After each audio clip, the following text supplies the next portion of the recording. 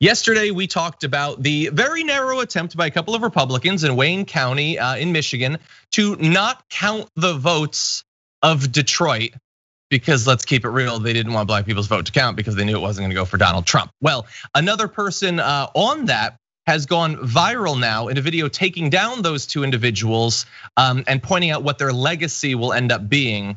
Take a look at that. You talked about not certifying Detroit, even though you acknowledged that Livonia, a city, by the way, I know you know is 95% white, had bigger variances than Detroit, which is 80% black. We understand, and you've now added your name. So I'm not gonna try to change your mind. I just wanna let you know that the Trump stink, the stain of racism that you, William Hartman, and Monica Palmer have just covered yourself in is going to follow you throughout history.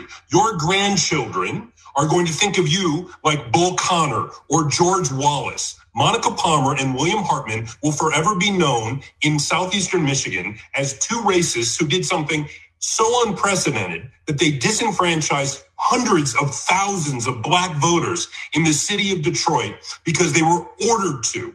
Probably, I know, Monica, you think Q told you to do it or some other crazy stuff like that. But just know when you try to sleep tonight, that millions of people around the world now on Twitter know the name Monica Palmer and William Hartman as two people completely racist and without an understanding of what integrity means or a shred of human decency. The law isn't on your side, history won't be on your side, your conscience will not be on your side, and Lord knows, when you go to meet your maker, your soul is going to be very, very warm. Damn. Dan, what do you think? Yes, like every time I hear this quote, it fills me with so much energy. Like this is what I think more people would be interested in politics and engaged in politics again if they saw their politicians and their representative officials actually behave like this and defend them in this way. Like he's going in and like there's some people who all of a sudden now that it's looking like Trump is on the way out potentially, these Republicans are returning back to this day of respectability politics where like Matt Gaetz is upset that someone dare brings up his son or whatever in the offices while you have all these horrible things that are going on. Like just think of the horrors that have happened to the black people of Detroit over the past even 10 years through the recession, through like the lead poisoning that was uncovered by lots of work and journalists and things like that. And to have their vote taken away, the idea that it's gonna be not certified for them, the way that guy said it best, it's going to be a stain on their records in history. And like their grandkids are going to like be kind of disgusted that they're kind of related to this. It's disgusting and it sucks for those grandkids, but like this is so despicable. And I'm glad he really spoke truth to power there. Yeah, and I mean, it should enrage everyone. It should be a bigger story. It's a big story, but generally the big story is sort of swamped by how much insanity is going on in the Trump legal effort to do this sort of thing with variations in so many different states. But that's on Trump and on Trump's legal team.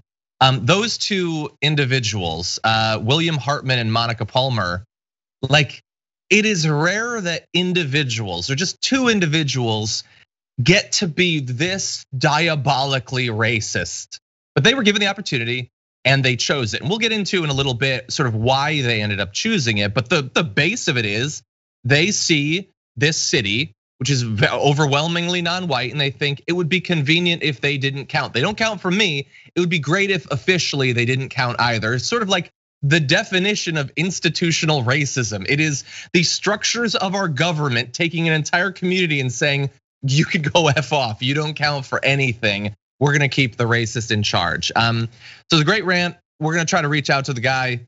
Maybe we can get him. It was something, and I'm sure he's going to be, he's gonna be harassed. He's probably gonna get death threats because of this. But the insane times that we're in right now, I think require a strong response. And it's rare we get one as strong as that. And I just wanted to add one thing. I tweeted this out earlier. There was a headline on Town Hall, that like right-wing website. And the headline is, written by Beth Bauman, Detroit's votes might not count and that would be a win for the Trump team. That's the headline. It's just totally honest. This city isn't gonna count. We're gonna do the rest of the state. We're gonna certify everything else. We're just gonna do a donut of certified, and then right in that center, we're not gonna have it count. And if it works, oh God, it would really give us a boost as we try to do the same thing to Atlanta and maybe to Philly as well. Weird, the pattern that we're not going to acknowledge there. The whole thing is just so disgusting, so disgusting. But as we hear all the time, America is a post-racial society. We did, after all, elect Barack Obama, Dan. Right, of course. And his memoirs sold like almost 900,000 copies on his first day. So if that's not the end of racism, I don't know what is. But seriously, it's just absolutely infuriating, the idea that they think that, and this is, we all have to understand and contextualize. Yeah, as you said, John, there's so much going on with the legal challenges currently that Donald Trump is doing, and most of them are failing miserably, that it's hard to really catch on to everything. But I think what we have to look at this moment as is a really chaotic case study of the lengths at which the Republican Party is willing to go to suppress the black vote, to suppress the vote of people who don't likely vote the way they want them to, instead of going out to actually get voters to support them for their ideals and their policies. Now, Democrats are also not doing a great job of getting those ideals and policies out there. I think they could do a better job, and they have a great opportunity to right now, the best opportunity they've had to in years for sure. But they can't squander it because this is what they're up against. We need to remember that this is what we are always up against. And so we can't hold back. I agree, and he didn't. Very good job there by that individual.